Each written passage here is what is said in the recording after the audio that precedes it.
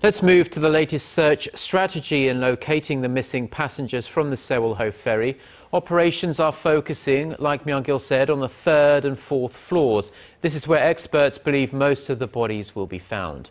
For details, let's turn to our Kim Hyun-bin, who's standing by the Central Disaster and Safety Headquarters on Jindo Island. Hyun-bin.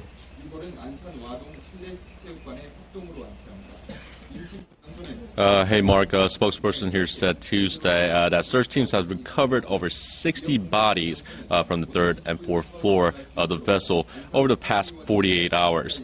Most of the victims retrieved over the past 2 days were high school students who were in the ferry's lounge when the vessel capsized. He added that many more unrecovered bodies are thought to be located in the cafeteria of the vessel, as it was breakfast time when the ferry started listing. That area is going to be the next place divers enter. The spokesperson admitted that they are facing some difficulties since divers need to knock down a wall, and even before that, they need to remove all the waste and debris that is blocking their access to the area. Another briefing is scheduled for later this morning, with details on yesterday's search operations as well as today's schedule.